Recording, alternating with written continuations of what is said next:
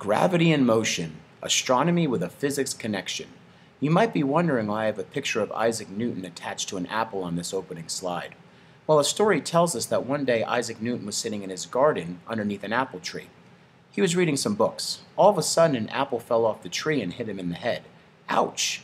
We're not sure if this story is actually true, but what we do know is the falling apple intrigued Newton. He questioned why objects fall. He eventually figured out the answer to this question: gravity. To understand gravity, we first have to know what a force is. A force is a push or a pull. The picture on the left is showing a push. The picture on the right is showing a pull. Gravity is a type of force, a pull, that attracts all objects in the universe to each other. It does not have to involve contact and is invisible, but everything has it. Newton's law of universal gravitation, one of his many laws, states that every object in the universe attracts every other object. If you're an object having mass, you have gravity and attract other things. Other things are also attracted by you, and vice versa. If everything in the universe is attracted to everything else, why isn't everything just stuck together in a large clump? Interesting question. The strength of gravity depends on two things: the mass of the object. Basically, the more massive something is, the more gravity that it has. For example, you have more gravity than your science notebook because you are more massive. The Earth has more gravity than you because it's more massive than you. The Sun has more gravity than the Earth because it's more massive than the Earth. The other factor is distance between objects. Basically, the further apart two things are, the less gravity or attraction they have with each other. The closer things are, the more attraction or more gravity they have between each other. Question to consider: what is the difference between mass and weight? Let's start with mass. Mass is the amount of matter or particles that take up space in an object. Your mass cannot change depending on your location. Your mass on Earth would be the same that it is on the Moon, the Sun, Jupiter, anywhere in the universe. The only way to change your mass would be to actually take away or add particles that make up your body. You couldn't just do it by changing your location. However, your weight is a different story. Your weight can change depending on where you are, because weight is affected by gravity. Weight is the force of gravity pulling on an object. This leads us to why we weigh less on the Moon. The Moon is less massive than the Earth and therefore has less gravity. As a matter of fact, the Moon is about 1/6 of the Earth's gravity, therefore you would weigh about 1/6 on the Moon.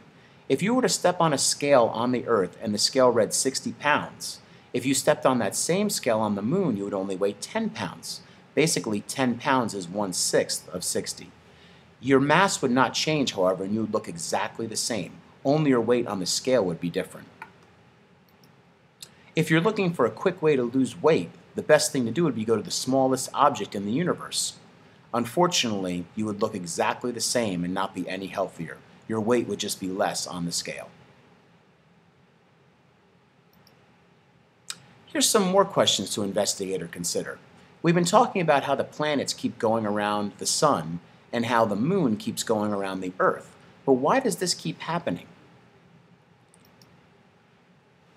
Well, the reason why the planets go around the Sun and the Moon goes around the Earth is gravity and something called inertia. We've already learned about gravity. That's the invisible force that attracts everything to everything else.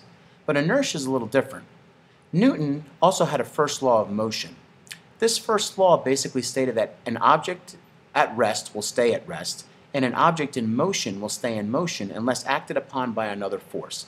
Basically, things want to keep doing what they're doing. If an object's moving, it wants to keep moving. If an object's still, it wants to stay still. It will keep doing those things unless something else interrupts it. The interruption would be another force. Newton's first law is also known as the law of inertia. Let's go to this diagram to understand this a little bit more. What I have here is a diagram of the Moon and Earth. Now, we already know that the Moon goes around the Earth. What I have here is basically the orbit pattern that it follows going around the Earth. It takes about a month to do this.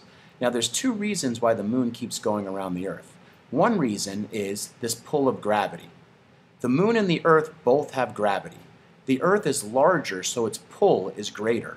It's almost like a tug-of-war game that the Earth is winning. The moon pulls a little bit at the Earth, but the Earth pulls much more and controls the moon because of this gravity.